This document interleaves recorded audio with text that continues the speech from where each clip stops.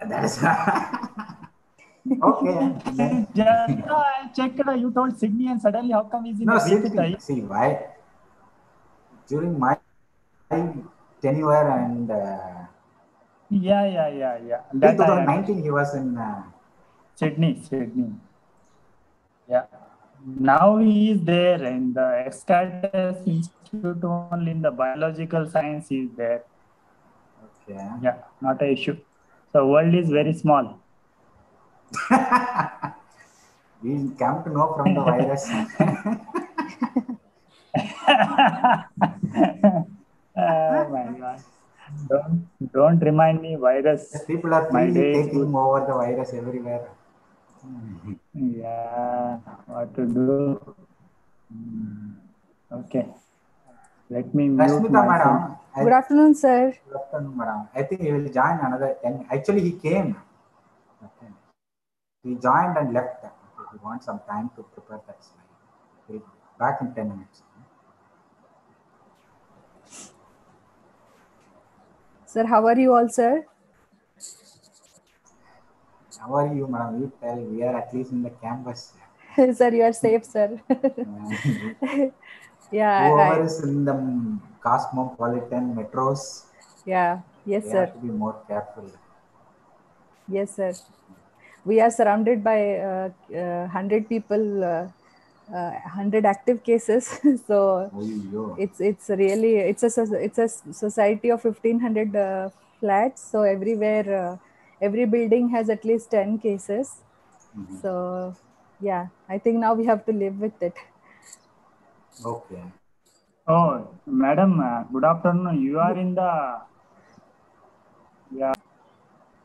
Good afternoon, sir. Sir, I can't hear you. You are in the Hyderabad. Yes, sir. I actually had this faculty induction program. So, Oh, so for that I got this OD and I came here and then I'm stuck. I think you would have liked to stay in the campus rather than the Hyderabad.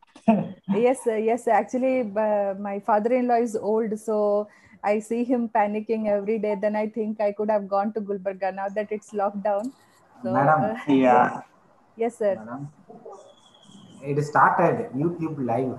Okay. Okay, okay, sir. So, Let, let's mute. speak, okay, Okay, sir. Yeah. but not on terms of personal. It just started, just now.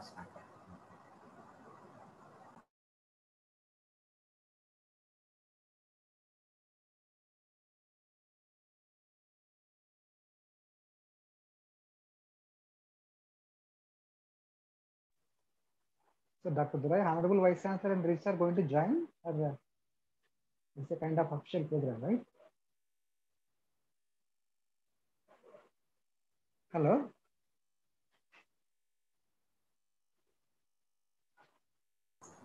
Rave, sir. Yeah. They will join at 12:50.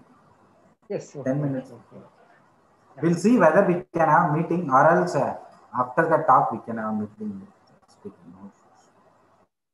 Fine. What is the time difference between us and the speaker? Now it's 4.5 hours. Sir.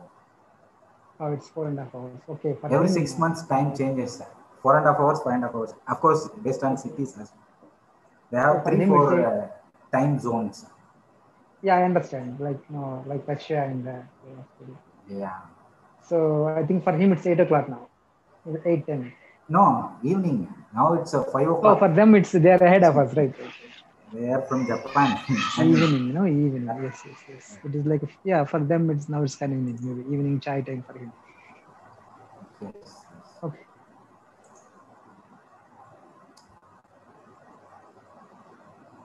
Venkat sir, can you check that YouTube? I put a link here in the chat box. Okay. You try whether that link works from your end.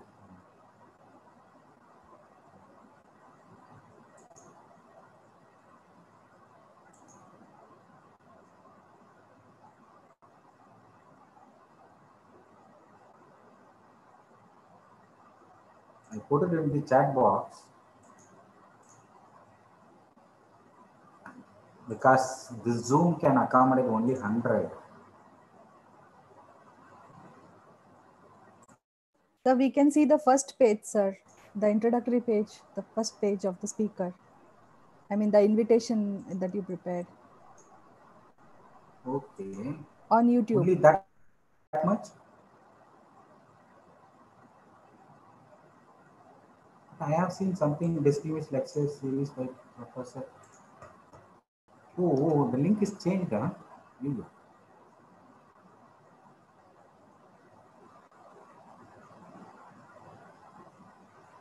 Maybe I'll share the link in.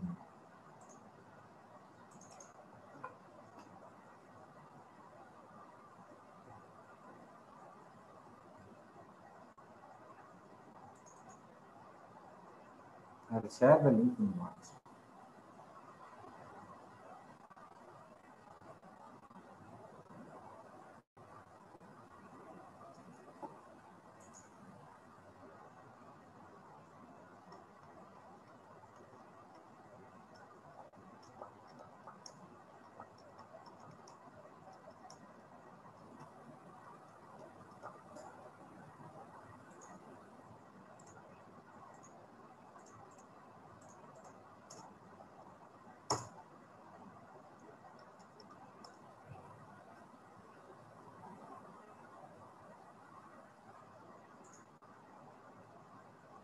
What?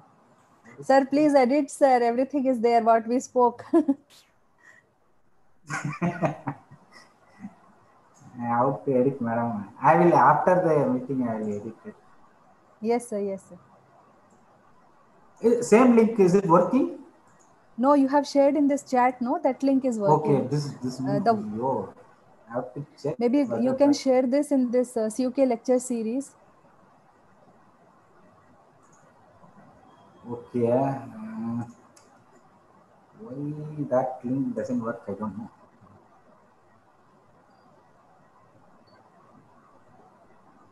Maybe I.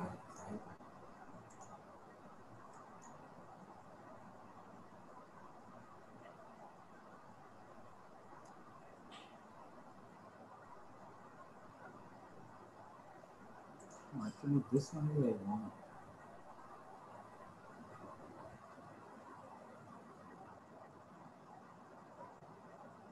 It's also working.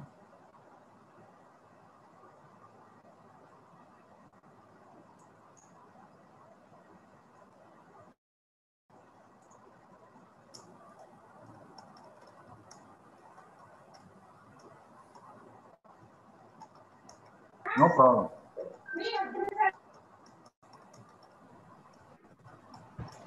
Sir, can you hear me? Mangalam sir, welcome. Yes, sir. Welcome, sir. Can you hear me? Thank you, sir. Am I Yes, audible? sir. Yes, sir. You're very audible, sir. Okay, okay. Thank you. Thank you, sir. So I'm trying to work out this YouTube issue.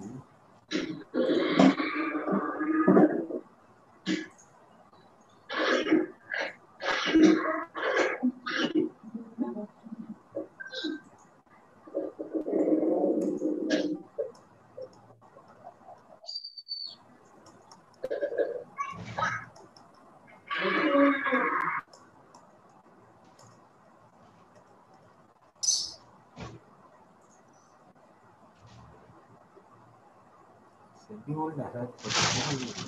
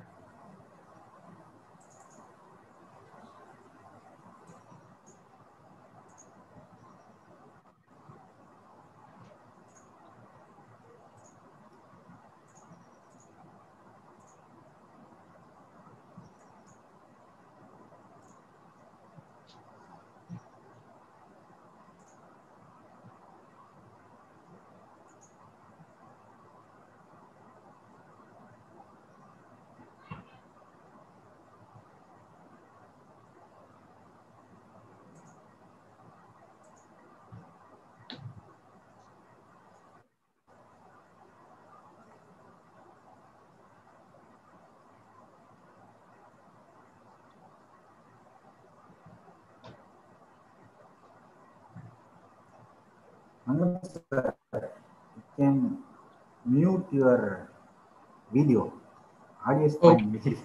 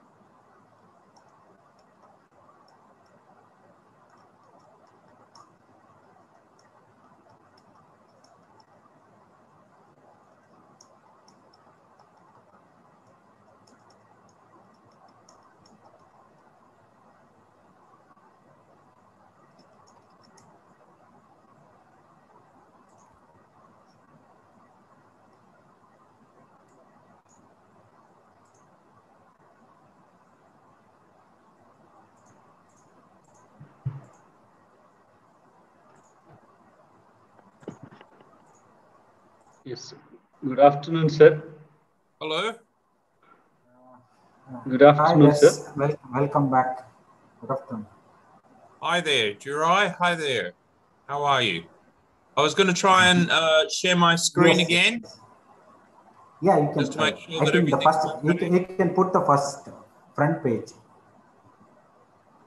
Yeah, the first page you can display. Okay.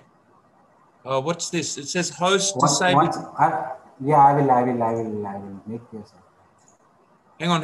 Yes. Jurai. Yeah, now you can Jurai. try this. Yeah, now you Now? can load your presentation. Okay, thank you. Okay, so there it is. Yes. And So here, okay, there we are. And pointer, there we go. Laser pointer, there we go. Very good. Is that okay? Jurai? Is it okay? yeah, it's looking good. It's looking good. Okay, very good, Yes, very good. perfectly fine. So anyway, we'll start in another few minutes.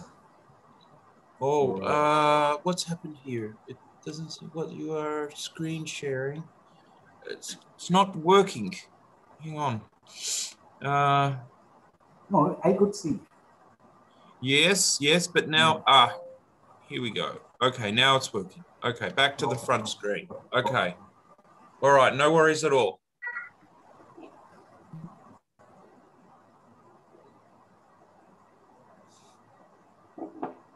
Yes. So welcome Professor Basavaraj Donur sir, our Registrar of University. I think the Vice Chancellor will join soon. Just send a message. Uh-huh. Okay.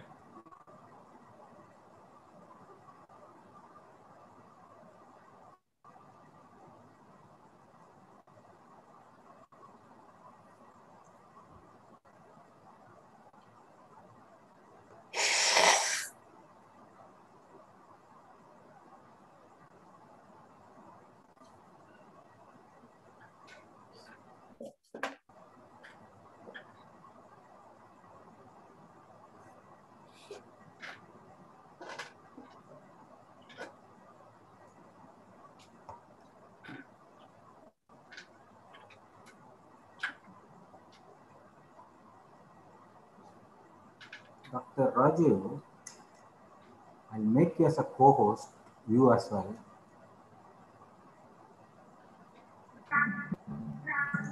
Sure, doctor. Sure.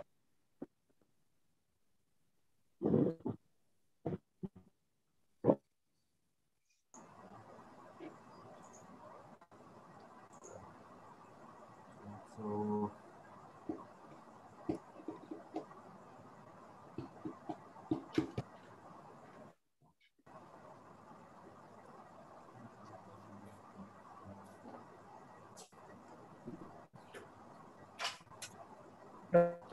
It's not right. sorry.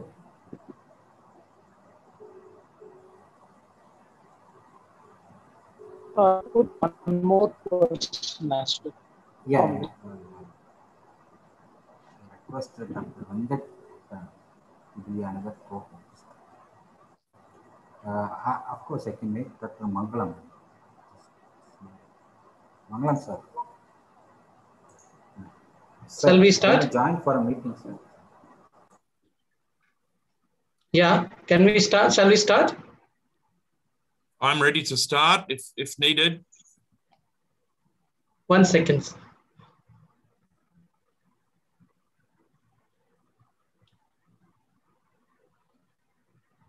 Yeah.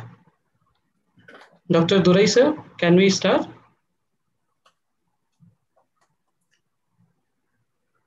It's still early. Yeah. We'll wait for another 5 minutes. Exactly. Okay, Yes. fine. I'll just go and get a drink of water. Yes.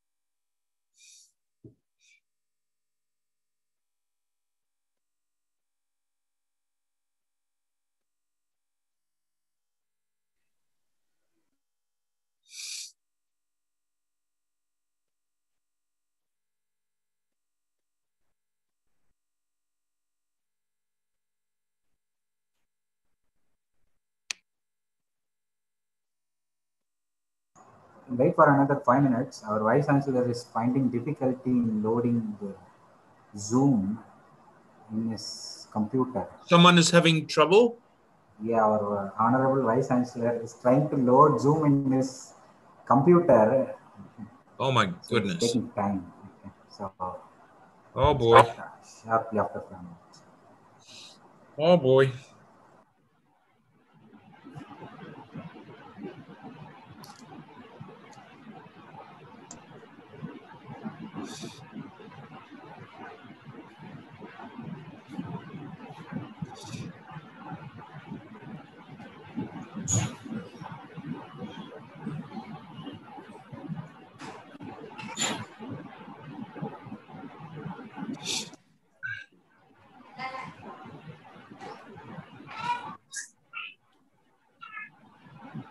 Hey.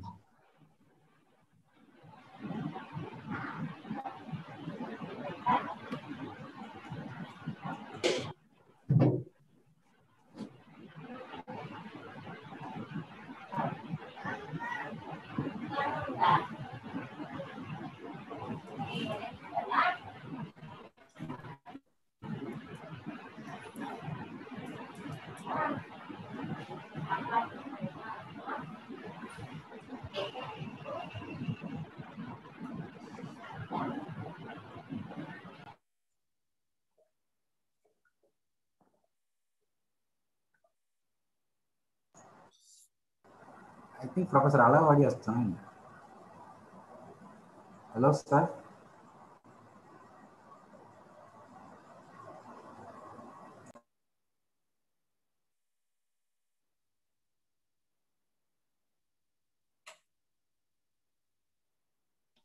Hello, Dr. Durai.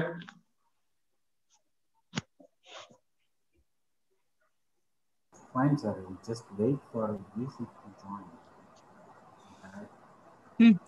Honorable Vice Chancellor joined, I think, Durai sir. He just spoke. Yeah. Just you confirm once.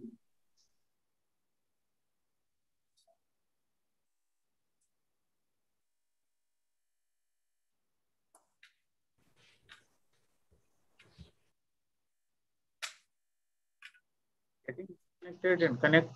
Hello. Yep. Hello? Sir, you're audible, audible. sir. You're audible, sir. You're audible, sir. I'm audible, na? Yes, sir. Okay. Sorry for the little delay of 3 minutes. So we can start the meeting. Okay.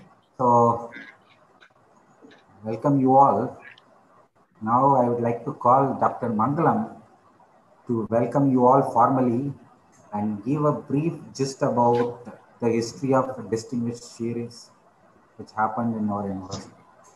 Dr. Mangalam. Yes. Thank you, Dr. Durai Pandi.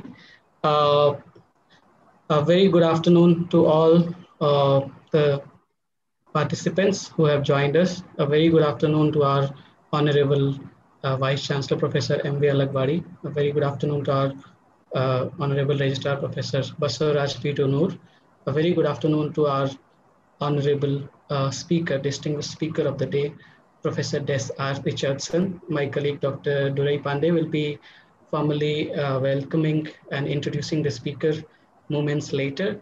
I would like to take this opportunity to talk a little about this initiative called Distinguished Lecture Series, which we are all becoming part of today through this talk. And it is my pleasure and privilege to be associated with the same and to be talking in brief about this platform.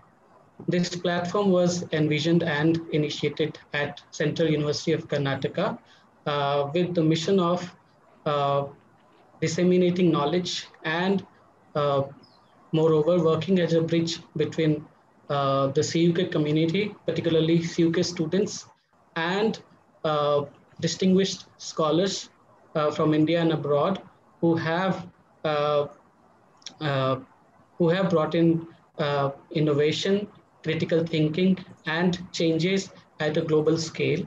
Uh, so this platform has been envisioned to facilitate this interaction and dialogue between CUK community and distinguished lecturers from all over the world. And with this mission, the Distinguished Lecture Series was initiated in the year 2014, January 2014. And ever since then, quite a few lectures have been organized. And the credit goes to the founding members of the committee who, under the stewardship of the then Vice Chancellor, Professor S.S. Murthy, became have initiated and have facilitated these distinguished lectures. And successive vice chancellors, Professor M.N.S. Rao, Professor H.M. Maheswaraya, and now our Honorable Vice Chancellor, Professor M.B. Alagwadi, have given continuous support and impetus to this initiative.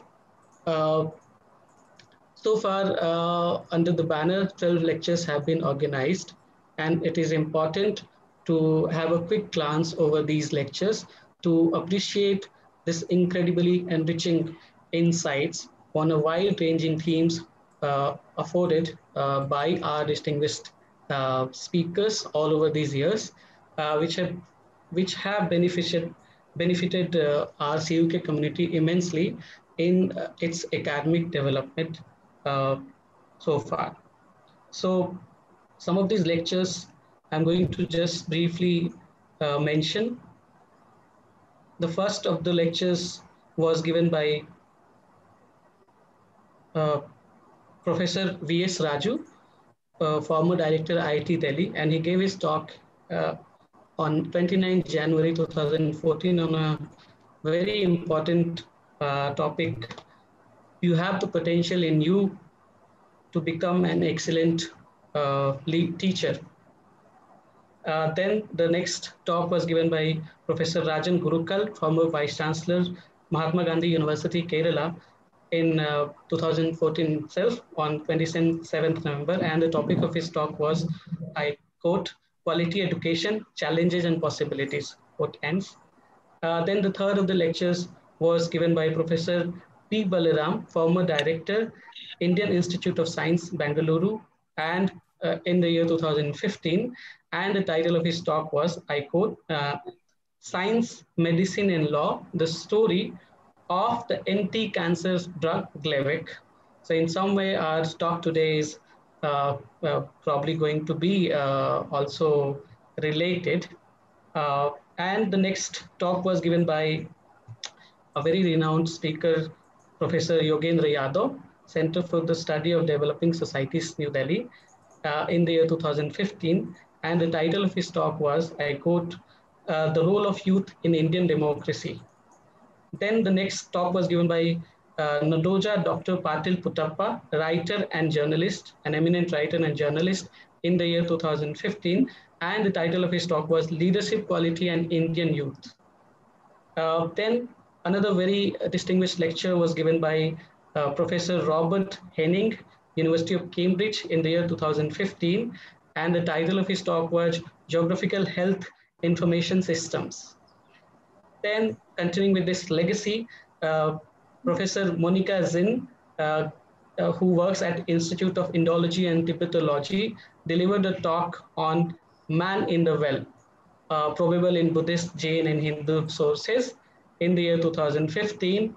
And then in the year 2016, Professor Gabor Tiroler delivered a talk on, I quote, what can India learn and unlearn from the Nordic countries to promote a society for all?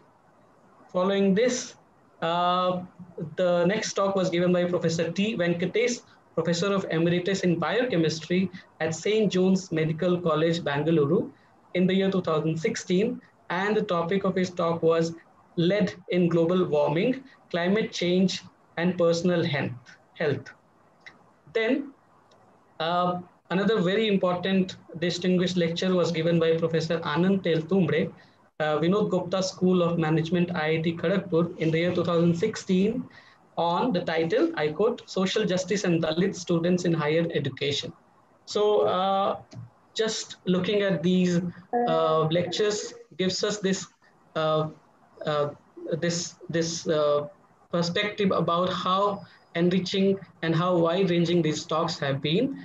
And our talk of the day today is surely going to add another feather to this legacy of distinguished lecture series. With this, I now invite our professor, our Honorable Vice Chancellor, Professor M.V. Alagwadi, to talk briefly about our university, Central University of Karnataka, Kalabagi. Over to you, sir.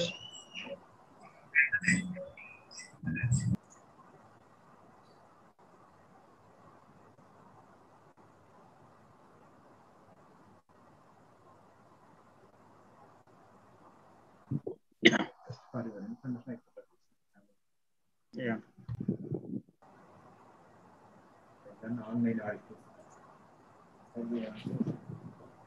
Professor Alagwadi, Honorable Vice Chancellor, can speak few words about our university.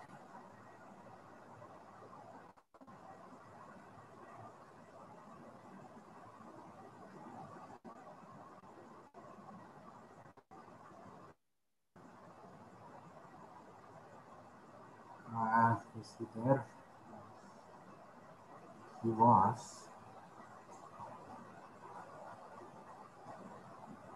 Is he there? Hello. Yes, sir. You are audible. Yes, sir. You are audible. Turn on your video and speak. Am I audible? Yes, sir. You are audible. You are audible. Just turn on the video. Yeah. Hello. Yes, sir. You are audible, sir. Yeah. You can speak now. You want me to speak now? Because it got disconnected. Yes, I don't know. yes. Yeah. Actually, we want to introduce about our university. Okay. Good afternoon, everyone. And good afternoon. I think it's a good evening perhaps for Professor Des or Richardson, according to Australian time. Welcome to this distinguished lecture series. We are really proud and happy to have you on our distinguished lecture series. And I went through your Vice Chancellor बोल गया. I was really impressed by your CV and your achievements, your research, and your discoveries in treating cancer. As we all know that cancer is second single largest disease globally, inflicting a heavy toll on the humanity.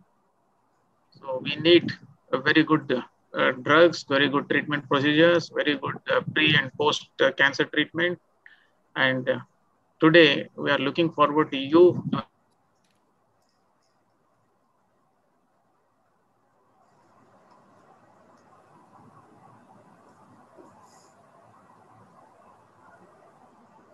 I think it got disconnected. Sir, we are not audible, please.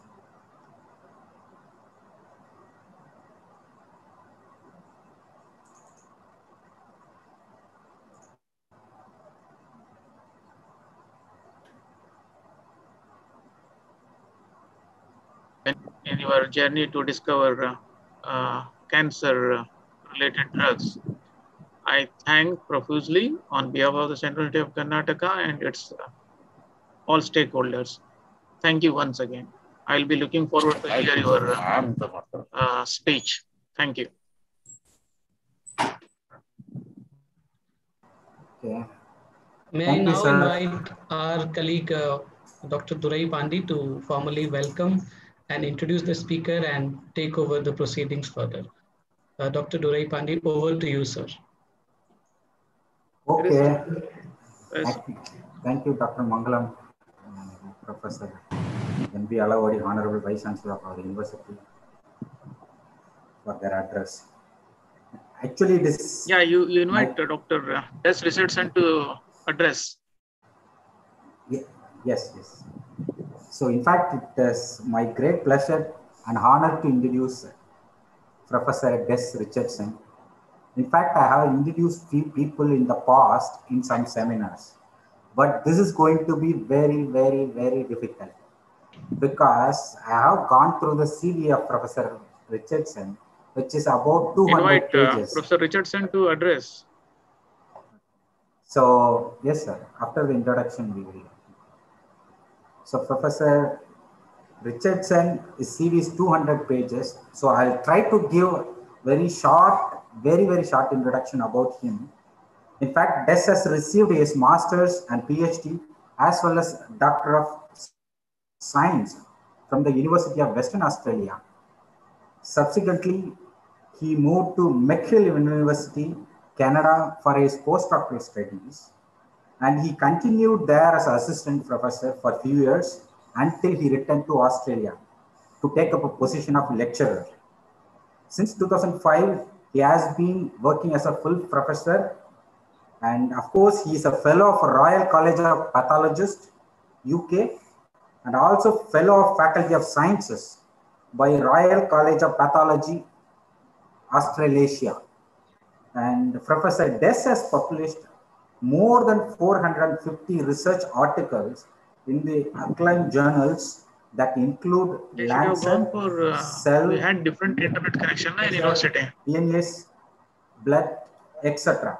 WebEx, they should have gone for WebEx. One second. Okay, I think Alawad is speaking. Because I have seen the audience from the other science background. If you want, for example, the impact factor of Lancet is about 60. Okay, so he published such high quality papers in the journals, and also his papers received more than 40,000 citations, credited him the H index of whooping 97. And he also had 20 international patents in his credit. And Professor Des has received more than $7 million research grant for his research from all over the world. If you could translate into Indian rupees, it would turn to be more than 350 crores. Okay. This is apart from his instrument infrastructure grant. And of course, he is a member of about 25 international societies. He has been serving and served as editor and editorial board member of 47 international chemistry and biology journals. Professor Des has supervised 65 PhDs and trained over 60 postdocs in his career. Of course, he guided both undergraduate and postgraduate students as well. And he received, in fact, numerous awards to name it. I just want to mention one here. Recently, he received the Vice Chancellor Award for Excellence in Research from the Australian government. In fact, he has presented nearly 1,000 invited lectures all over the world. He worked in various places in Australia, initially in University of Queensland and then University of New South Wales, later at the University of Sydney. Currently, he holds a position of Alan McKesson, a distinguished professor at Griffith University, Brisbane, Australia. In fact, he is the first chair in the 45 years history of the Griffith University. And he is also adjunct and visiting professor in different universities all over the world, particularly in Canada, China, Czech Republic, as well as in Japan. His research group actively working on various diseases like cancer, Alzheimer's, Friedreich ataxia, and iron overload diseases. Recently, he started working on other neurodegeneracies as well. And his research group contained mixed of people from chemistry, biology, pathology, and animal biologists to develop a better drug to treat these diseases. And in fact, one of the chemical compound patent patented by him, recently entered into multi-center clinical trials for treating advanced and resistant cancer.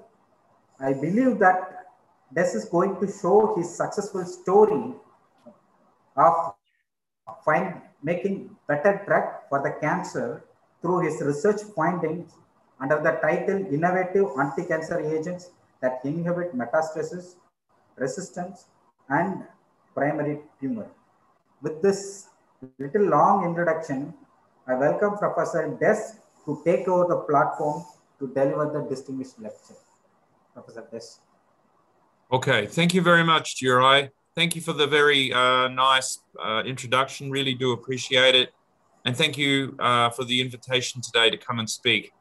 So I'd like to tell you really about my career in terms of what I've been doing to try and develop innovative anti-cancer agents, which have this property of overcoming what we call the triad of death in cancer, which is composed of three axes, which is metastasis, which is the spread of the cancers, resistance, particularly P-glycoprotein-mediated resistance, and primary tumor growth.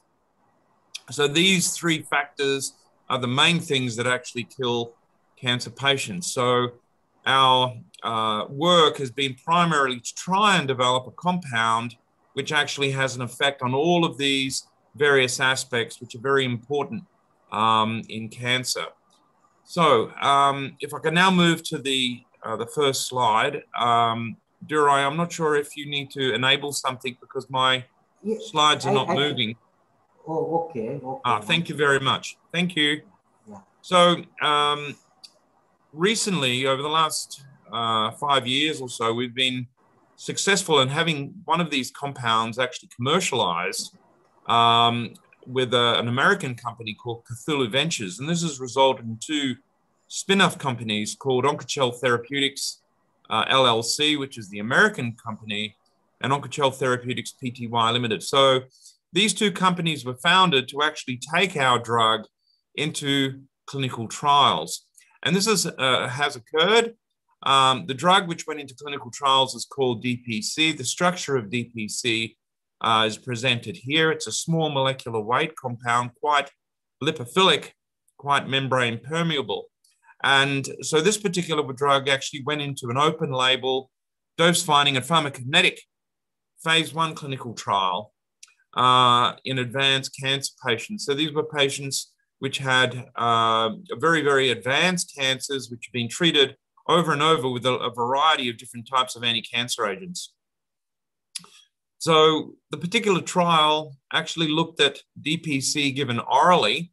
DPC is an interesting compound. It can be actually delivered by the oral route in the form of a tablet, but it can also be injected intravenously. And what the investigators were able to demonstrate was that the compound showed very good absorption from the gut, which is actually important, of course, for giving a compound as a tablet, and appropriate pharmacokinetics. So the compound had a half-life in humans of around about 18 hours, which is actually quite appropriate and quite good. And this was pretty similar to what we actually found in the rats. In the rats, we found the compound had a half-life of around about 10 hours. So these are very interesting compounds, and I'd like to tell you the story of actually how we developed them and why we developed them. So basically, these compounds have a very different mechanism of action. We were after a compound which showed a very different effect, a very different mechanism of actually killing cancer cells. And so we were interested in designing compounds which actually could bind iron and copper. Now, iron and copper are really very, very important nutrients which cancer cells require for growth and division. And you may say, well, okay, that's interesting, but you know, how do you actually get selectivity against the normal cells? Well, cancer cells, they take up far more iron and far more copper than normal cells because they're more rapidly growing. And in fact, if you look at the cancer cells in sections and compare them to the normal cells, what you find is that the cancer cells express very, very high levels of molecules such as the transferrin receptor, which takes up iron into the cell, but also copper transporters.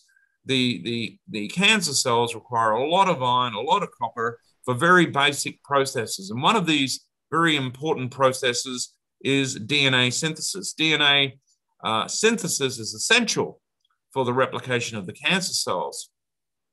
And there's a very important enzyme, it's an iron-containing enzyme called ribonucleotide reductase, which catalyzes the rate-limiting step in DNA synthesis. So if you can target this step and prevent the generation of DNA, you're going a long way to killing the cancer cell. And indeed, these compounds induce apoptosis and cell death by binding iron.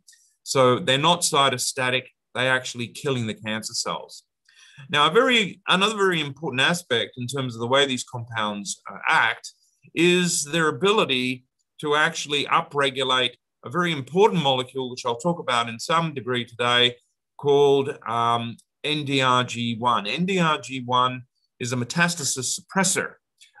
It actually blocks the spread of the cancer cells. And this is really very important because the spread of the cancer cells is what kills most patients. And this is something very, very unique about these compounds, that they can actually specifically block metastasis. In fact, this is the only compound that can actually upregulate NDRG1 that's known, this very, very important molecule. So it's a very different way of actually killing cancer cells. So I thought I'd just show you a couple of the structures of these compounds. This was our first lead compound. I'll talk about this compound quite a bit as we go through the talk. It's called DP44-METH-T. It's a small molecular weight molecule. As I mentioned, these compounds bind iron, they bind copper, and they have 3 teeth to do this. So they have this pyridyl nitrogen here, this imine nitrogen, and this thiocarbonyl sulfur. So these 3 teeth are used to bind the iron and the copper, which are essential for growth and proliferation. Now, these particular compounds are interesting because they do something quite unique. Not only do they bind the iron and the copper, which are needed for growth of the cancer cells, but once they've actually come into the cancer cells and once they've actually bound the iron and the copper within the cancer cells, they then redox cycle to generate free radical species. And this then kills the cancer cell. And we call this the double punch mechanism. The first punch is binding the iron and the copper, which is needed for growth. The second punch is this generation of free radicals. And I'll show you a picture, a schematic of the double punch in just a second. But I'd just like to let you know this is work which goes back to around about 2004. So what I'm going to be telling you about today is compounds which have been developed over a very, very long period of time. This is not something which we've come up with in the last couple of weeks or the last couple of months. This is something which has been developing over a very, very long period of time. The compounds demonstrated very, very good activity in vitro in cell culture. They were killing the cancer cells very effectively at very low concentrations, 0.06 of a micromolar, relative to when we looked at normal cells, a whole variety of different normal cells, not just fibroblasts.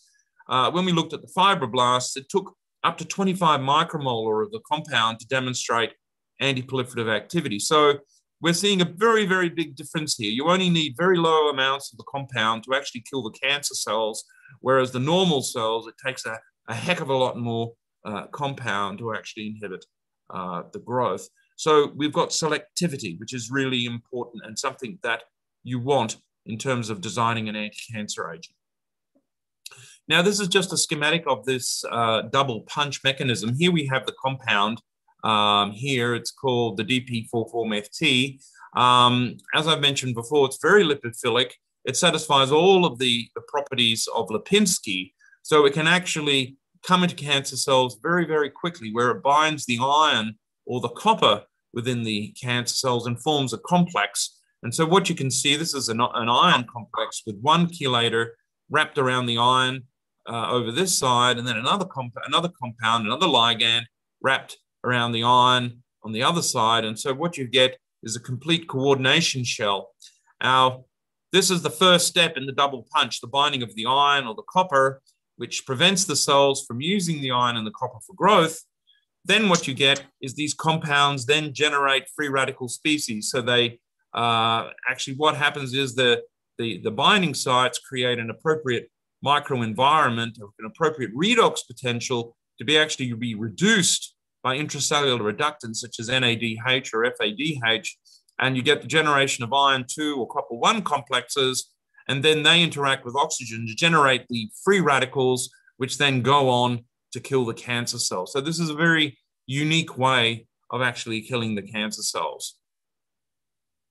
Now, one of the aspects which I already discussed very briefly is the ability of these compounds to actually overcome this triad of death. And this is just a slide just demonstrating the triad of death here, composed of these three axes: tumor growth, primary tumor growth, metastasis, spread of the cancer, and drug resistance. So in order to actually effectively inhibit the growth of cancer, you need to go after each of these axes. And the very interesting aspect of these compounds is that they actually have multiple molecular targets, which enables this to occur. So in terms of inhibiting metastasis, these compounds upregulate this protein NDRG1, this metastasis suppressor, which blocks the spread of the cancer cells. And I'll show you some data in just the next couple of slides, just demonstrating how effective they are at blocking the spread. Then these compounds also affect other molecular targets in the cell to block primary tumor growth. So for instance, they can upregulate tumor suppressors such as P53 to actually block cell cycle progression and a variety of other processes. And finally, another aspect which I'm going to talk about today in quite a lot of detail is the ability of these compounds to work by a very unique mechanism to overcome P-glycoprotein-mediated drug resistance by actually being transported by a pump called P-glycoprotein, which is a very important molecule which actually imparts resistance on the cancer cells. And again, resistance is really important in terms of the pathogenesis of the cancer. So how good are these compounds? Well, this is some studies in vitro using nude mice. And so what we've done here, we've taken these animals and we've injected them subcutaneously with a tumor. We've allowed the tumor cells to actually grow and divide, which occurs over about a week or two. And we allow that tumor to grow to around about 100 millimeters cubed.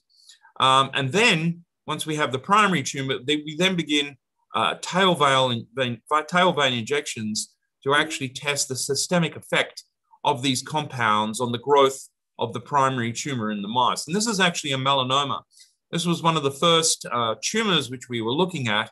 We chose melanoma because we were interested in trying to develop a compound for highly resistant solid tumors. We weren't interested in tumors which were very susceptible. We were after the tumors which don't respond very well to current chemotherapies. And so melanoma was a good choice. And what you can see is here, some studies. After 5 to 6 weeks of treatment, you can see that our first compound, our first lead compound called DP4FT, has very markedly decreased the growth of these melanoma tumors. So this was really very exciting in terms of their activity. We then went on to look at a whole variety of other types of tumor xenografts in the mice. And this was basically important because we were after a compound which would be acting like something like a penicillin, having an effect on a whole variety of different kinds of cancers. And indeed, this is some studies looking at lung cancer. Again, it's using the in vivo nude mouse model. And so this is a lung carcinoma. This is the control tumors. They grow very well in the mice.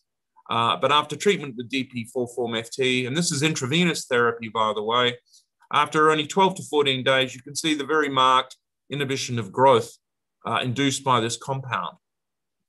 We then looked at ovarian carcinoma cells, another very common tumor. Again, we see a nice inhibition of growth. This is a neuroepithelioma. So again, the compound was showing good activity at blocking growth over very short periods of treatment, over 10 to 12 days of treatment. And again, this is the melanoma. So this was very encouraging studies for us very early on in the process in terms of trying to develop these compounds. And so we went on to do far more extensive studies. This is another tumor. This is looking at pancreatic cancer. Again, we looked at a very aggressive tumor. This has about a 95% death rate. And so a very, very difficult to treat cancer. And this is studies done over a much longer period of time, up to 42 days. You can see the growth of the tumor is very, very quick. and very avid in these animals. So we get a very large tumor quite quickly. You can see that we've also here assessed our drugs relative to a standard chemotherapy, which is called gemcitabine. Gemcitabine has quite a good effect at blocking the growth of the tumor. It had about the same effect as our first lead compound, our first generation compound called DP44-MEF-T. So DP44-MEF-T and gemcitabine, pretty similar activity. However, the important thing here was a second generation compound, which was called DPC. DPC totally blocked the growth of the tumor. So this was very exciting for us. You can see the very marked effect of DPC here relative to the control and relative to the standard chemotherapy gemcitabine. Now, another very important aspect was that the compound inhibited the growth of the tumor without having a marked effect on the weight of the animal. Now, this is important.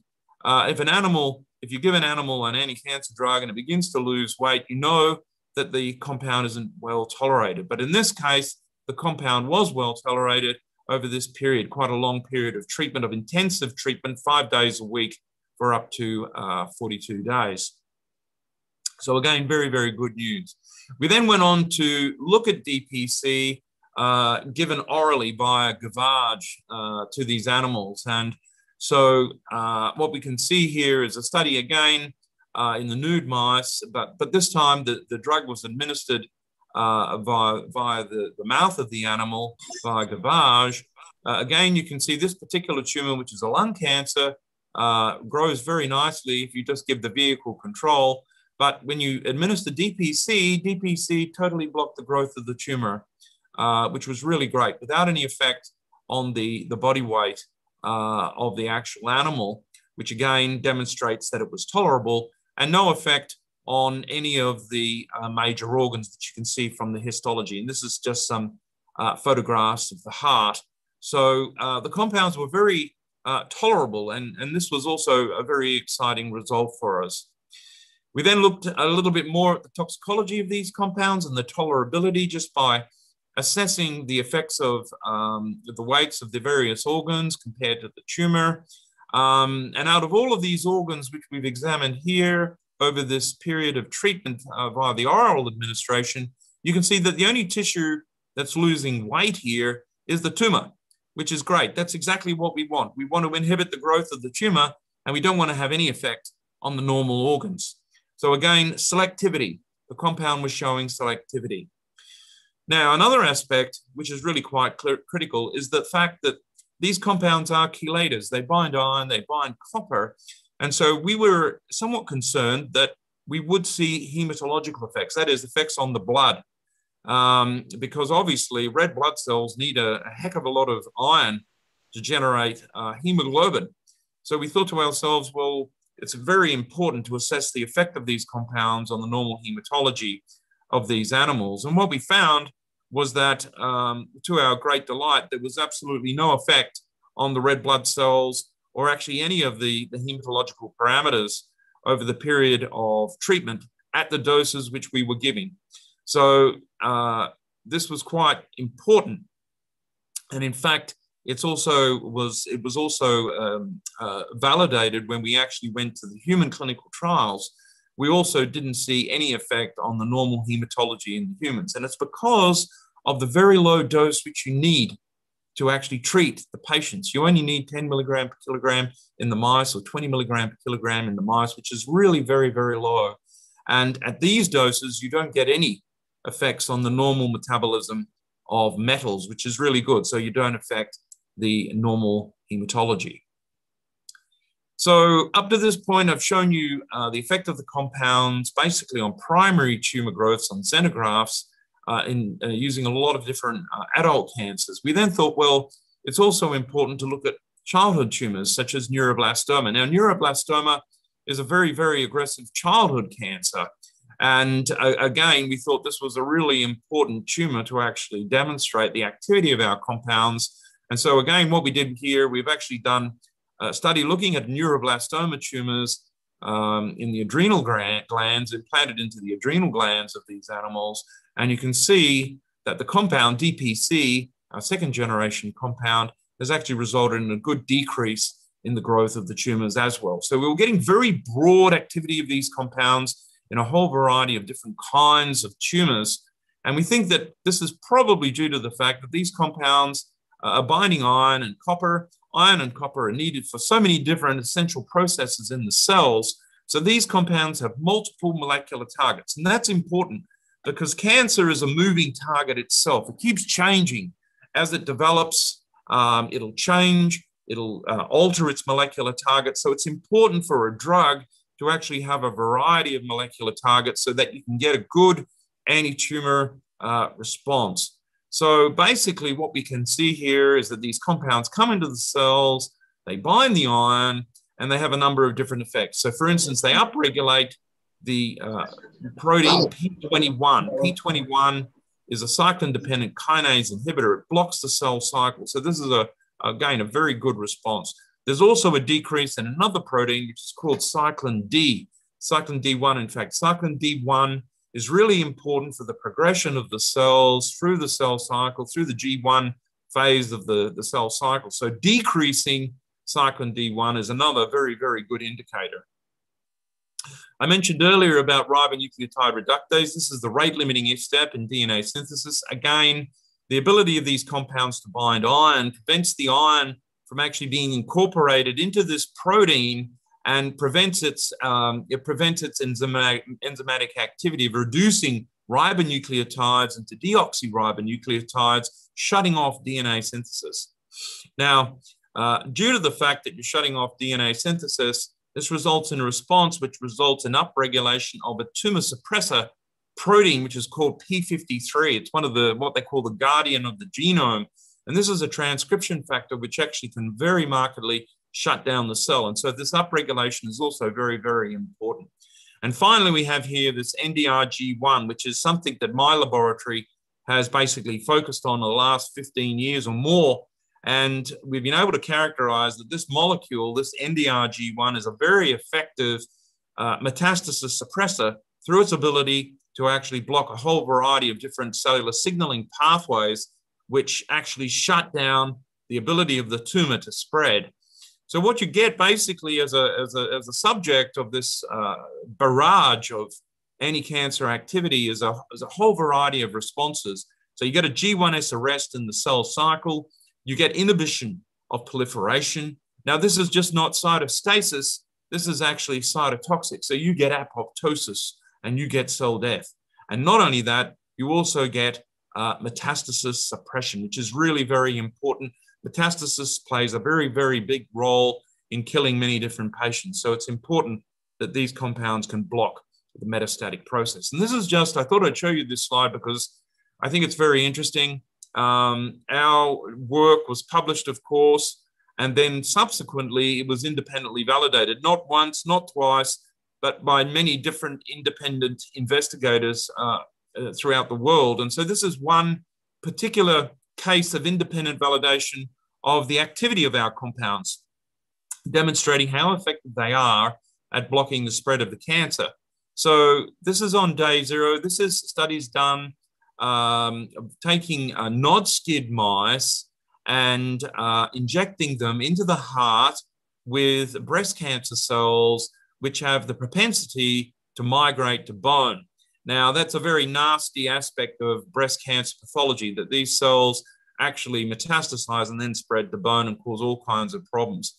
So what they've done here, they've taken these nasty cancer cells, they've injected them. These cancer cells have a bioluminescent label, so you can see the cells. Once they've injected them into the heart, the cells are pumped around the body by the heart, and they're spreading throughout the body of the animal. So this is day 0. This is the saline control at the top. And this is after 9 days and 3 injections of saline. And what you can see is that the tumors have become localized here, probably into the brains of the, into the bones of the skull, probably here to the rib cage, perhaps, and to the vertebral column, perhaps here to the pelvis, and again here to the head. So the cancer cells have spread very, very effectively over 9 days. This is the control at the top. We then look at the effect of our compound, our lead compound. And what you can see here is the studies with the animals after the injection of DP4-FT. you can see that the DP4 form FT, after only 9 days and 3 injections, has almost totally blocked the growth and the spread of the cancers. Compared to the control at the top, you can see just very, very minor tumor growths here. So DP4 form FT, our lead compound, has been demonstrated here by a totally independent group in the US to very markedly inhibit the growth of the cancer cells, which was in very, very good agreement with our studies. So one of the things is, when you try and develop a new anti-cancer agent, is that you want to try and understand how it actually works in the cancer cells. And so we did this, we characterized these compounds and their ability to actually affect molecular targets and also to affect various organelles within the actual cells. And what I'd like to tell you about is this series of studies demonstrating that our drugs love lysosomes. Lysosomes are the organelles in the cells that actually digest proteins and organelles and actually break down proteins and then liberate the nutrients. So it's a very, very important process in the cancer cells, in all cells. The lysosome is known as the garbage man of the cancer cell, or the normal cell. It cleans up the cell and it helps the cell. Now, the fact that these compounds are actually, they're actually getting into the lysosome, which is what I'm going to show you today, is actually very, very important in terms of the ability of these compounds to actually overcome drug resistance, which is a huge problem in the clinics where the cancer cells become resistant due to the expression of transporters such as P-glycoprotein, where no longer the standard chemotherapy can kill the cancer cells. So they're resistant to standard chemotherapy. So the fact that these compounds are entering the lysosome, targeting the lysosome, is actually really important to understand in terms of understanding how these compounds are working. So I'd like to tell you a little bit about these studies. So the first thing that we were interested in is looking at where these compounds actually go within the cells and how they actually bind the metals. And to bind metals in cells, you can very sensitively assess this using a number of different radioisotopes. And classically, we use the isotope iron 59 to actually look at the ability of these compounds to bind iron, but also another isotope, which is called copper 64, to look at their ability to bind copper. And to our surprise, when we looked at the ability of our compounds to actually bind the copper in the cancer cells, what we found was that once they bind the copper, they seem to prevent the copper from being released from the cancer cells. And in fact, the copper accumulates with the compound. And so this was quite a strange observation, that once the compounds come into the cell, they bind the copper and they seem to get stuck in the cell and they seem to accumulate in the cell. And so we started to think, well, what on earth is happening here? Where are the compounds actually getting stuck? Where are they actually accumulating? And so we did a cellular fractionation of where all the copper was after the treatment with our compounds. And what we found, to our surprise, was a lot of the copper binding compound was actually found within the lysosomal fraction. And so this was quite a surprise at the time, because we didn't have no idea that they'd be found in the actual lysosomes. But the lysosomes, as I mentioned previously, they're really very important for the cell. And so they could be a very important molecular target. So we started to think about, well, how are these compounds actually getting stuck in the lysosome? Now, one of the aspects of biology is that you'll probably understand that the chemistry of the compound will dictate the way it actually works in the cells. So the chemistry of the compound dictates its pharmacological effects. And so we started to think about, well, what are the chemical properties of these compounds that lead to them being accumulated within the actual lysosomal compartment? So this is a study looking at potentiometric titrations, looking at the charge of the compound as a function of pH. Now that's important, because if a compound is neutral at the pH of the blood, 7.4, then the compound will be able to get into the cancer cells very, very effectively. And indeed, when we looked at our compound and looked at its ionization at pH 7.4, which is the pH of the blood or the cytosol within the cells, we found that the compound was totally neutral. It didn't have any charge. So this meant that the compound could get through the membrane very, very nicely at the pH of the blood. Now, the fact was, in the previous slide, I showed you that the compounds were accumulating in the lysosome. The interesting thing about the lysosome is that it's at pH 5, which is quite a difference to the pH of the blood. When we looked at the pH 5 and then looked at the charge on our compound, we found around about 16% of the compound actually had a charge on it at pH 5. So we started to think about this, and if you think about it, once the compound has come through the cell, once it's in the blood, it's at pH 7.4, it's neutral, it'll come through the plasma membrane very, very easily because it is neutral. It'll come into the cytosol, which is also at around pH 7.4. But the moment that it goes into the lysosome, it's going to get a charge on it.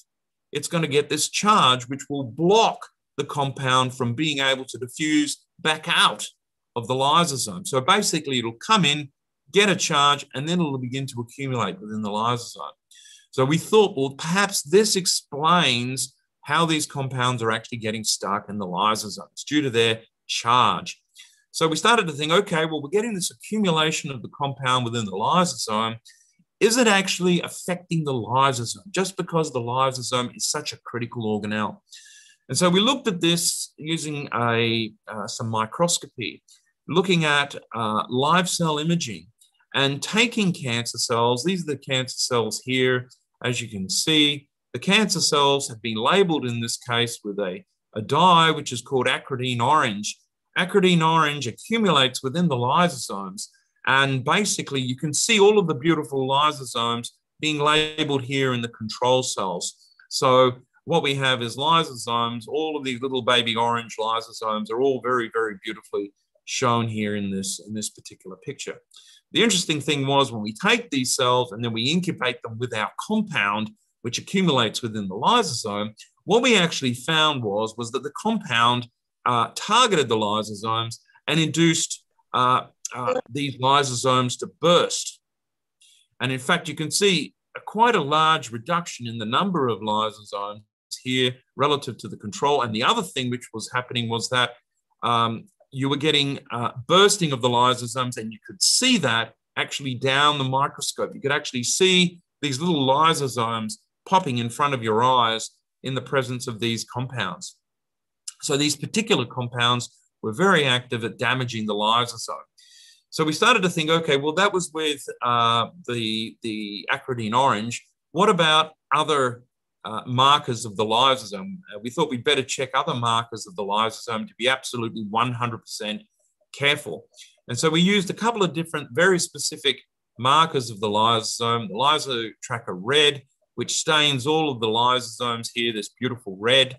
And another one, which is called pepstatin A BobDippy FL conjugate, which also accumulates within the lysosomes. And again, you can see them all here, very beautifully labeled in green.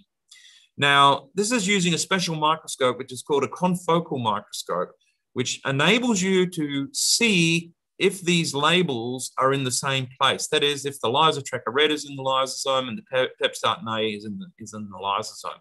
If they're in the same place, the red and the green will merge to form yellow. It's just like mixing paints. When you mix red and green, you get yellow.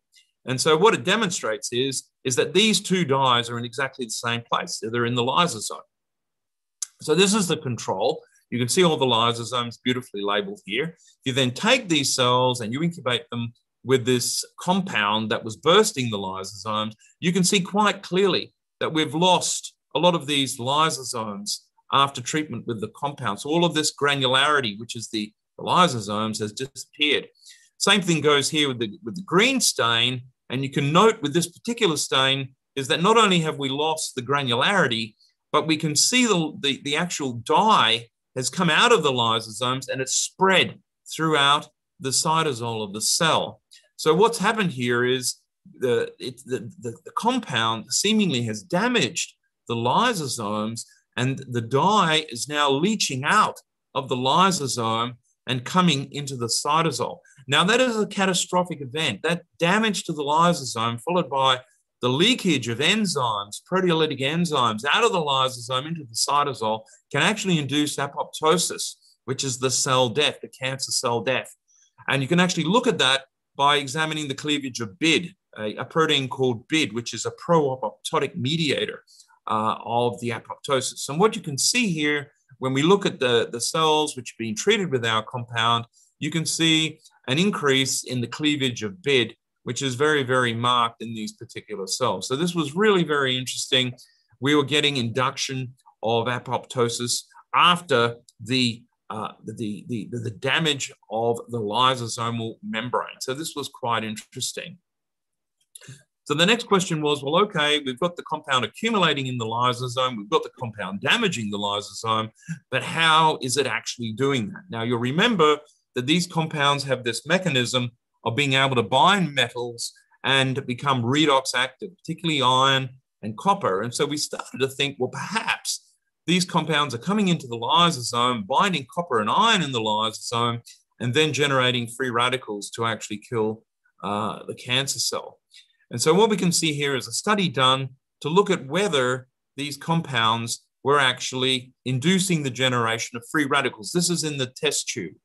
And so we're looking here at taking the compounds, adding them to a test tube, and then assessing what we call DCF fluorescence. DCF is a compound which becomes fluorescent after it interacts with free radical species.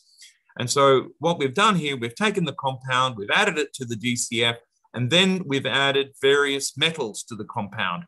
When we added the copper to the compound, there was a huge flux of radicals, of free radicals. And so we got a huge increase in DCF fluorescence. And this was really very, very marked after copper and far, far less than what we see after iron. So this seemed to be a copper binding effect that we were actually witnessing here. So we started to think, well, maybe it's the ability to bind the copper in the lysosomes to actually result then in the generation of free radicals, which are damaging the lysosome. So we started to think, well, let's have a look at this to see if this is true. And so what we did, we took the cells and the tumor cells, and we incubated them with various concentrations of the compound in the presence and absence of agents which can actually remove free radical species. So one of these agents is an antioxidant, which is called N-acetylcysteine. N-acetylcysteine actually mops up free radicals. It prevents free radical damage.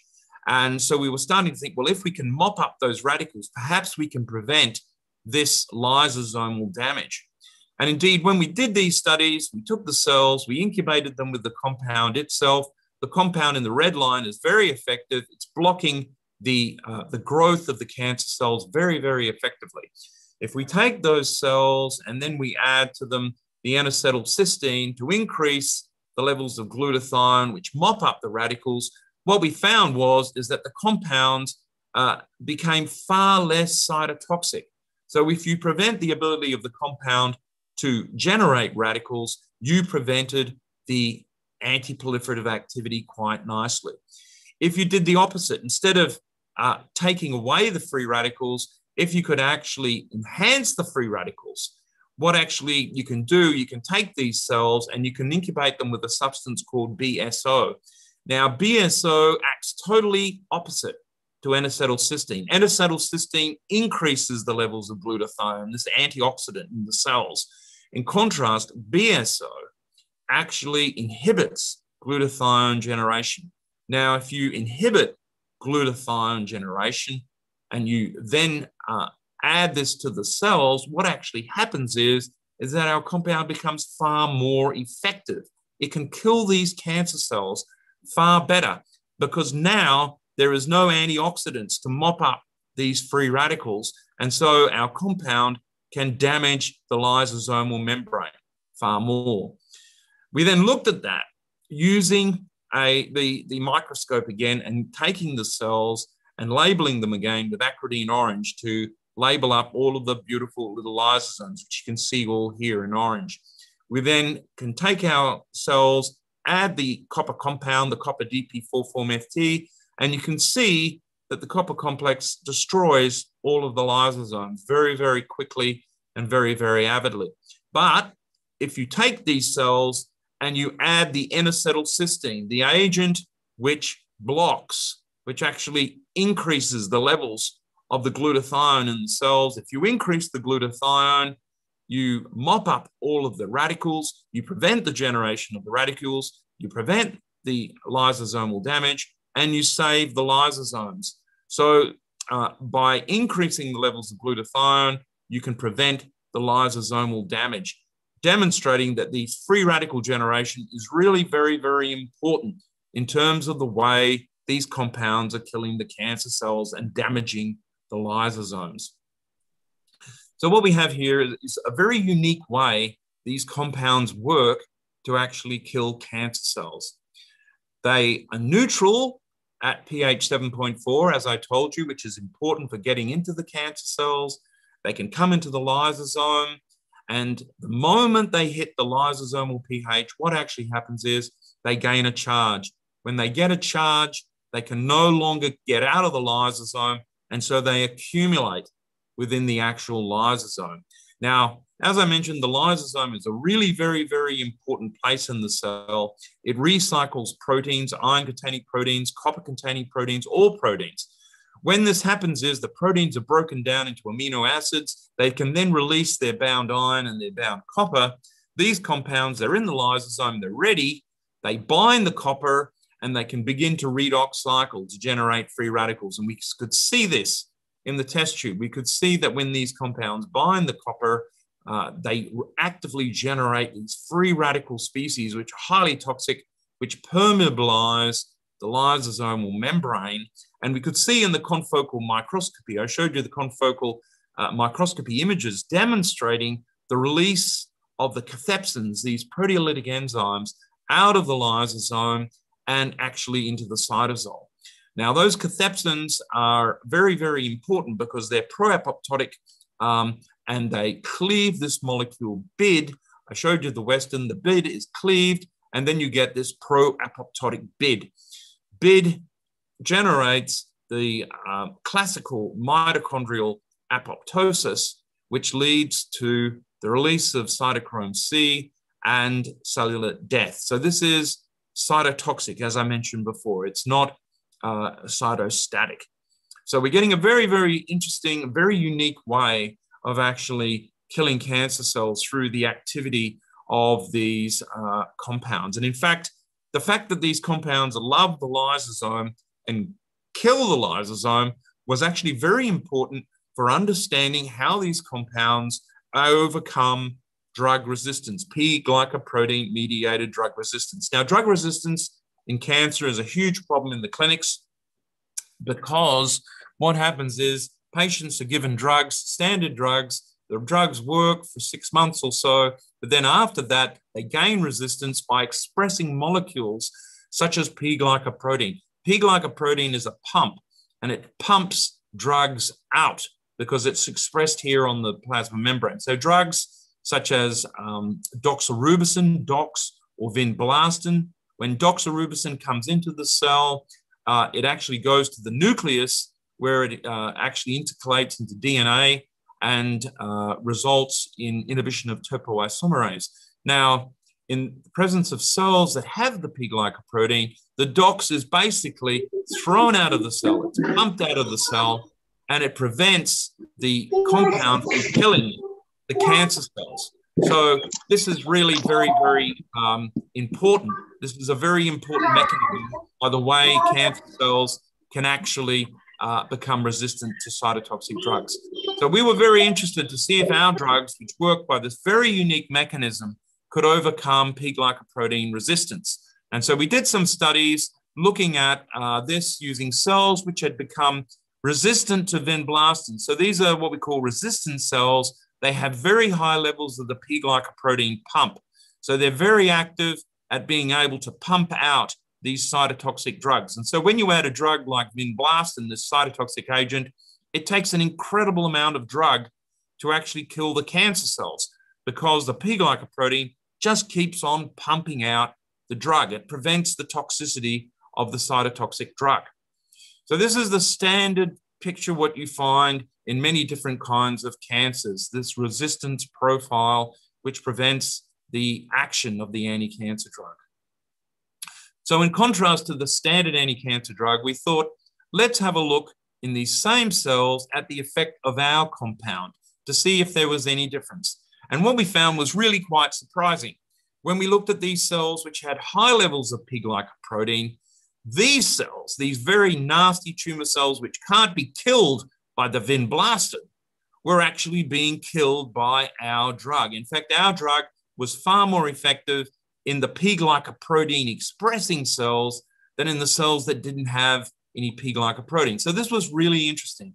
Somehow, our drug was killing these very, very resistant, very nasty tumor cells. And it appeared that our drug was working better in the presence of the P-glycoprotein. So the big question was, well, how could our drug be doing this? This is really quite amazing that you have a drug which can actually kill these very, very resistant cancer cells. And so we started to think about this, and you can look at these kinds of questions using two kinds of cells, that is cancer cells that don't have any P-glycoprotein, which are called KB31 cells, and you compare those to cells which have huge quantities of P-glycoprotein, and they're called KBV1 cells.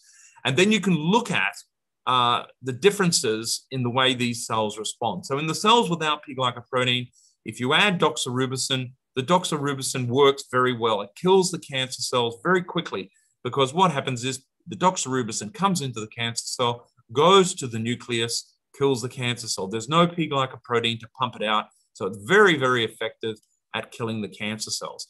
In contrast, if we look at the cells with P-glycoprotein, what happens is you add the doxorubicin, and it takes an incredible amount of doxorubicin to kill these cells.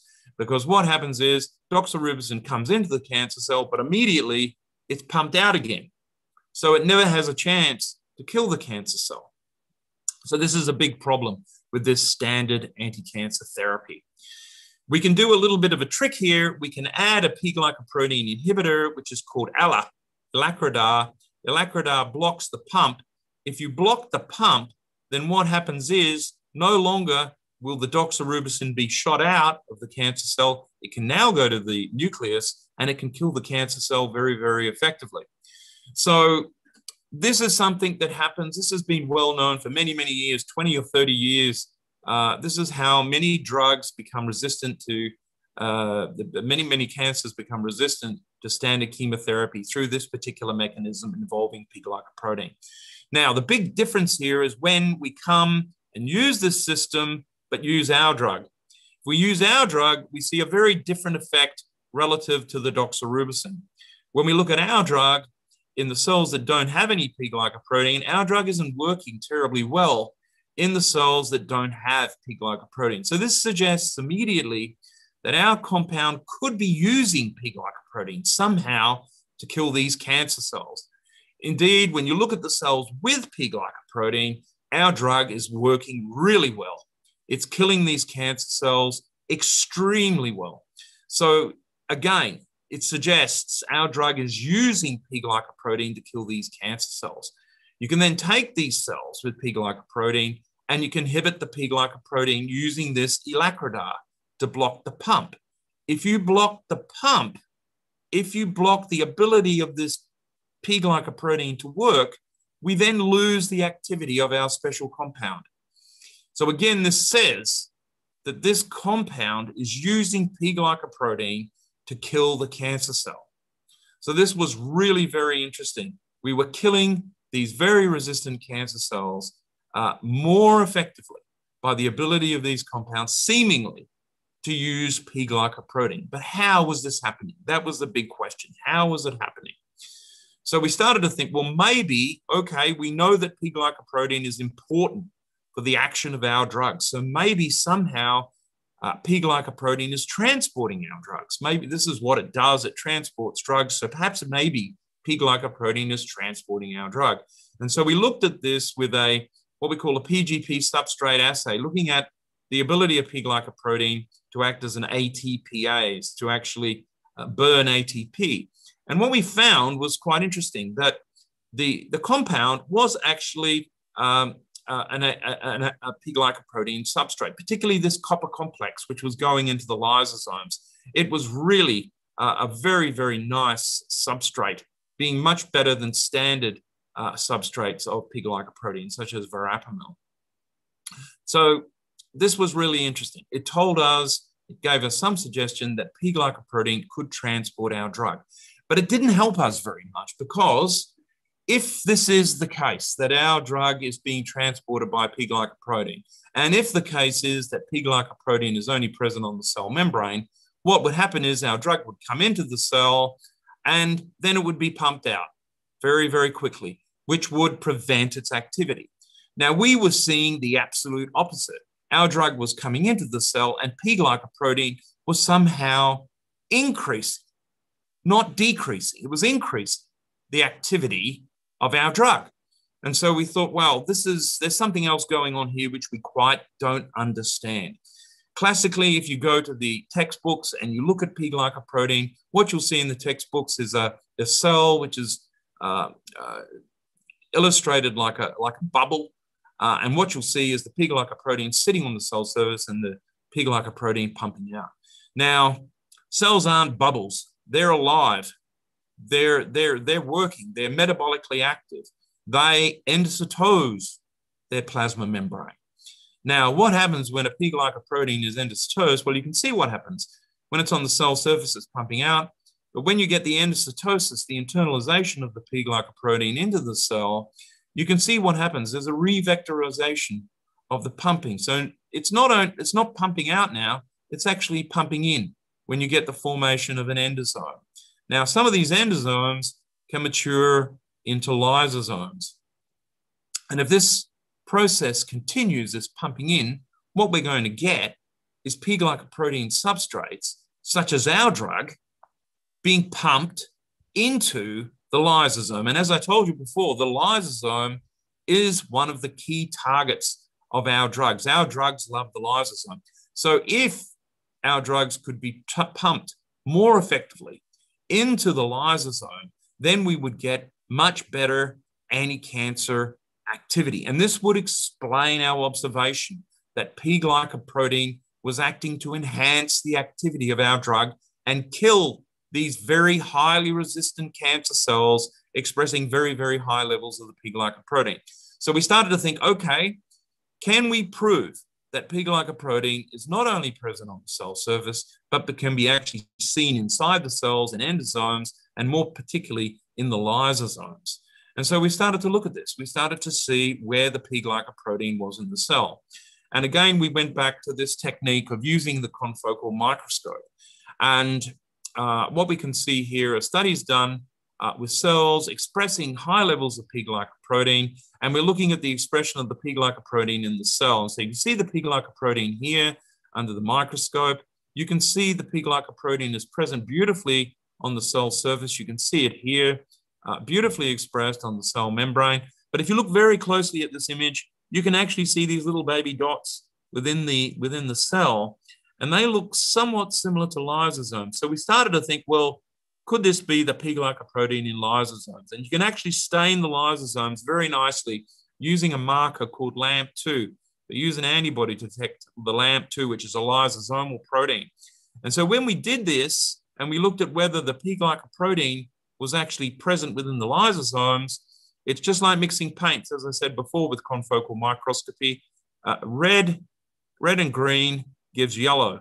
And so what this told us was that the P-glycoprotein was not only present on the cell membrane, but it was actually present in the cell and in the lysosomes.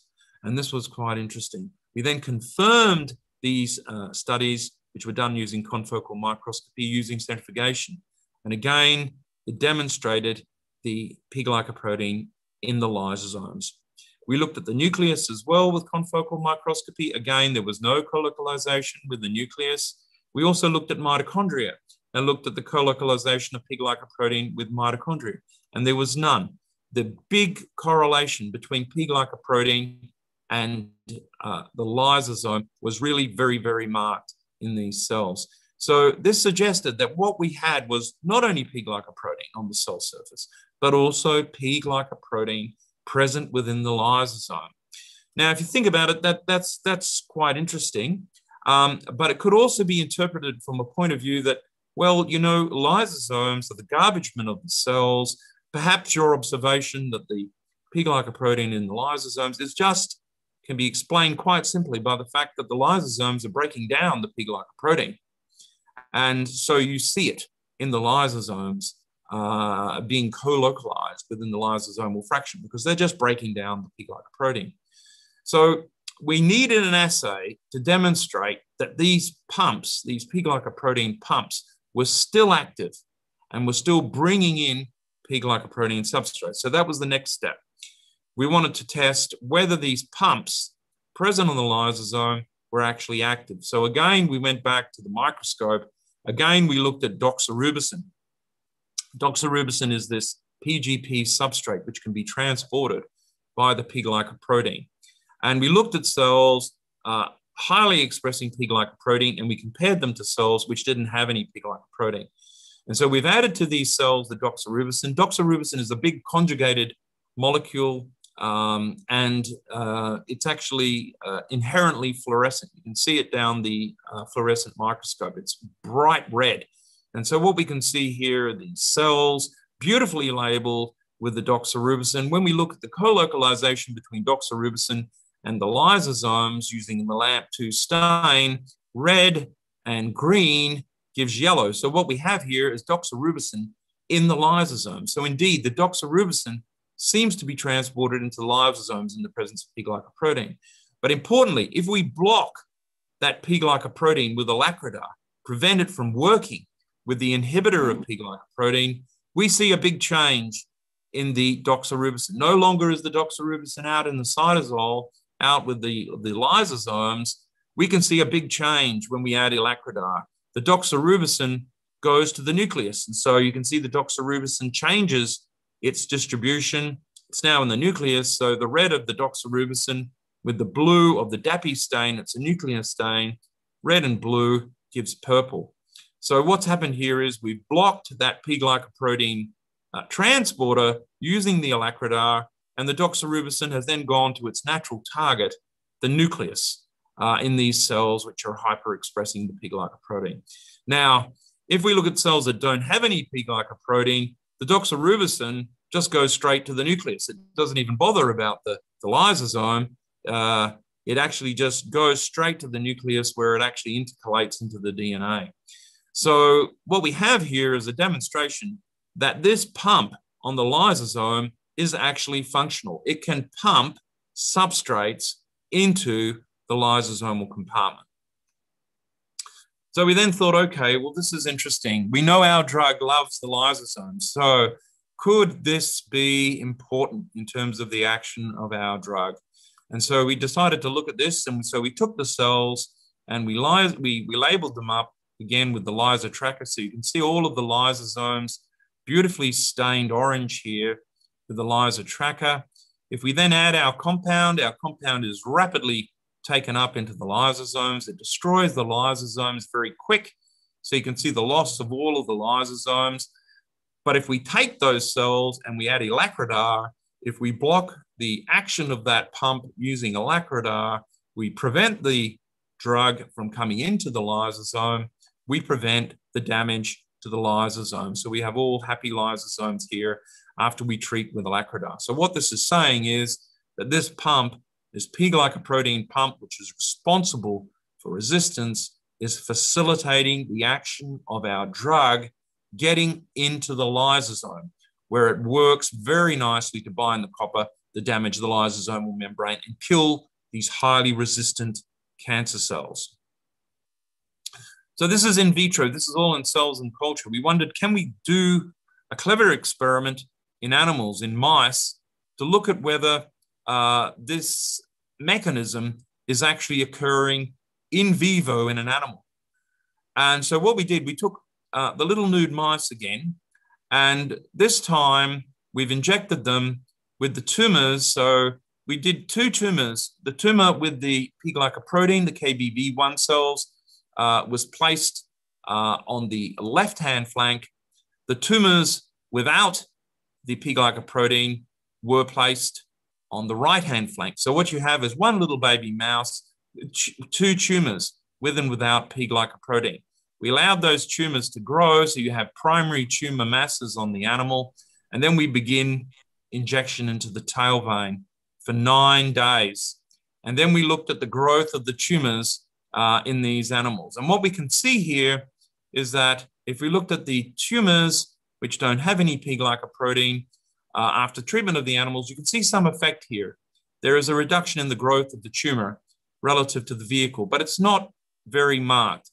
The big story here is that when we looked at the tumors expressing the P-glycoprotein, you can see a very nice decrease in the growth of these P-glycoprotein expressing tumors. So not only in vitro, but also in vivo, we get this effect of the P-glycoprotein actually enhancing the uptake of the drug into the lysosome. And this is where the drug likes to get to kill the cancer cells. So we have very, very resistant cancer cells now being susceptible to the action of our drug, which we think is really very, very important. So by understanding the mechanisms of how these drugs work is very important in terms of potentially also developing even better drugs to actually result in better treatment for the patients. So I'd just like to thank everyone involved with this work, which is a work which has been undergoing, and still remains going in my laboratory over the last 25 years or more. And I'd just like to thank everyone involved in my laboratory, including Jurai, who was one of my very good postdocs. And I'd just like to also thank the funding agencies here in Australia. So again, thank you very much, Jurai, for your very kind invitation today. I hope the talk may be of interest to the people out there. Thank you. Thank you, Des. After a long time, I could hear a comprehensive presentation. Can we allow our audience to ask some questions to clarify their doubts? Audiences, if you have some queries, you can raise. You can unmute yourself and ask the speaker.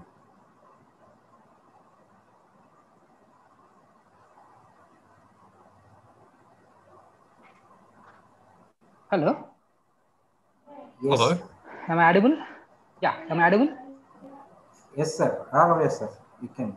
Yes, you are audible. Yeah.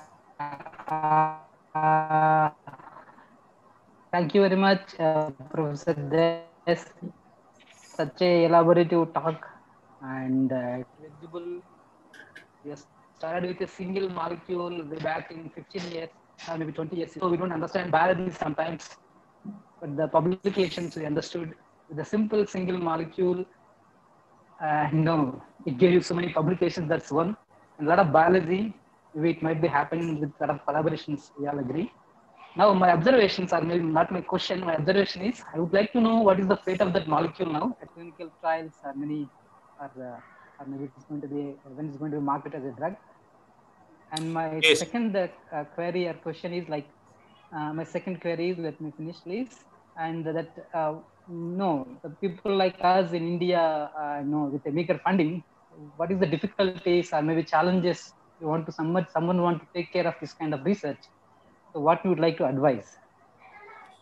Oh, okay. So they're very good questions. So the first question is regarding the clinical trial of this compound DPC. The clinical trial obviously went forward and the compound demonstrated very good pharmacokinetics and also demonstrated its abilities to be absorbed from the gut, which was also very, very important. It did show some slight effect in terms of muscle pain.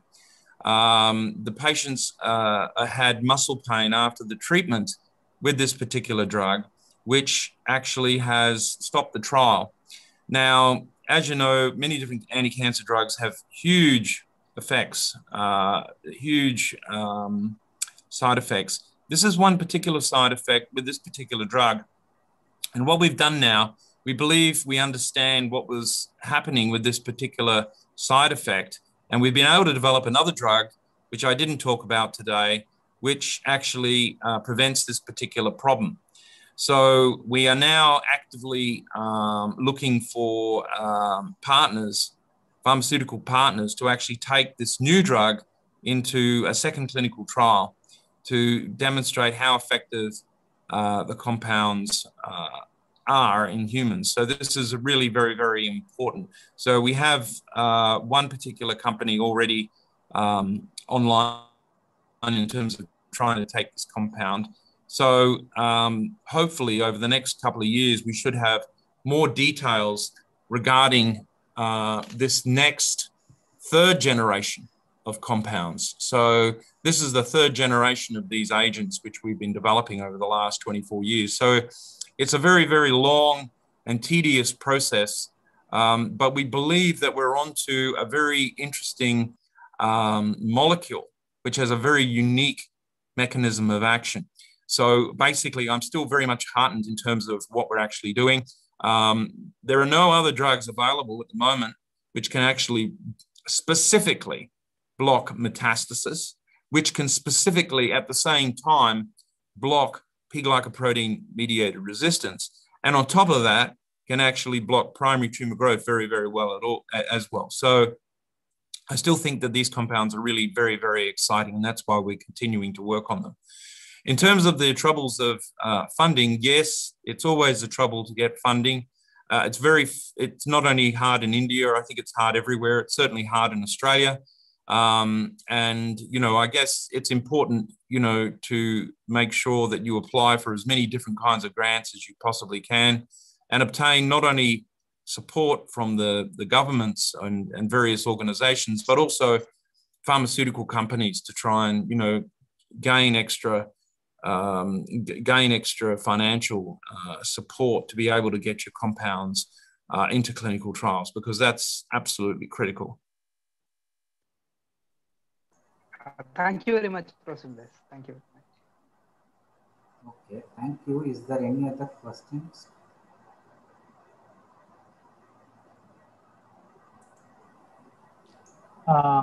Hello, am I audible, Professor Yes, Dr. Des? Harris. Hello. Yeah, Professor Des, nice, you know, complete story we can see, and actually it is highly motivating.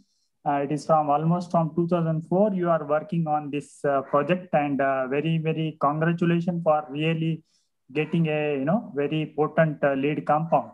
I have only, you know, two maybe very silly questions. So one question I would like to ask, that as a researcher or as a scientist, what limitation you think of your drug right now, which you have sent for the clinical trial? You know, because when we highlight many things, we also know that where it can really face the trouble. So that is one question. And second is whether the same mechanism which you have proposed in terms of in the lysosome, whether the same mechanism is not operational in terms of normal cells. So where it will trigger the generation of the charged species or the radical, and it may also lead to, you know, quick apoptosis, which may lead to further radical generation and generating the new tumors. So it may be a little silly in that sense, but whether it is possible. So if you can elaborate on this. Thank you. Yeah, thank you for your comments. That's the good questions. So, you know, in terms of designing a compound, these compounds have gone through many different rounds of design, as Durai knows. So we're up to our third generation of compounds, and you're always looking to make the compound selective and specific. And obviously, it's very, very difficult to be able to do that. So these compounds demonstrate very marked selectivity and demonstrated very marked selectivity, not only in vitro, but also in vivo as well. When we came to the humans, that was a bit of a surprise.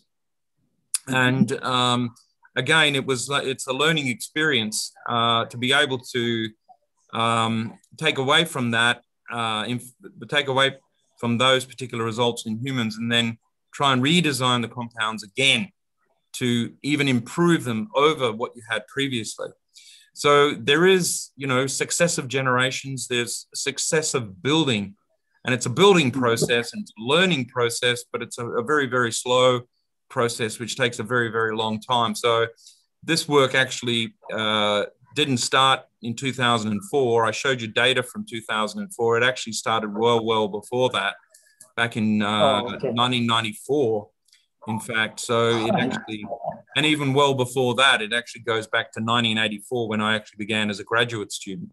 So it's been a very long development process. It's not something which I've done, over the last couple of weeks. It's a very considered, a very, very considered and very unique set of compounds with a very unique targets, which no one has been able to look at previously. There'd been no studies done to try and understand the structure-activity relationships of compounds that bind iron and copper, and to design compounds, specifically design them to be able to go into the cancer cells, bind iron and copper, and then selectively inhibit the cancer cells. So that's basically what I've been trying to do over all these years. So that's kind of my contribution to this area of research. In terms of the selectivity with the lysosomal story, they are very, very selective. They demonstrate this in vitro in cell culture. You get very good activity against the cancer cells and very low activity in the normal cells, and same thing in the animals. And we think it's probably got to do with the differences in the metabolism of the lysosome between the cancer cells and the normal cells. The cancer cells, the lysosomes, are extremely active. And they're very active because the cancer cell is very active. So the lysosome becomes a really critical target. The process of autophagy within the lysosome is critical for the life of the cancer cell. Cancer cells require very active autophagy to maintain such active metabolism. So the fact that we're able to hit the lysosomes is actually very, very beneficial, and it's acting quite selectively, not only in vitro, but also in vivo too. So it's again, very, very surprising, but very interesting on the other hand as well.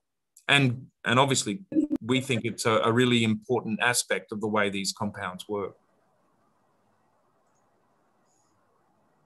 Thank you, Des. As we are running out of time, we will limit questions with this. Now I would like to propose a word of thanks on behalf of distinguished lecture committee.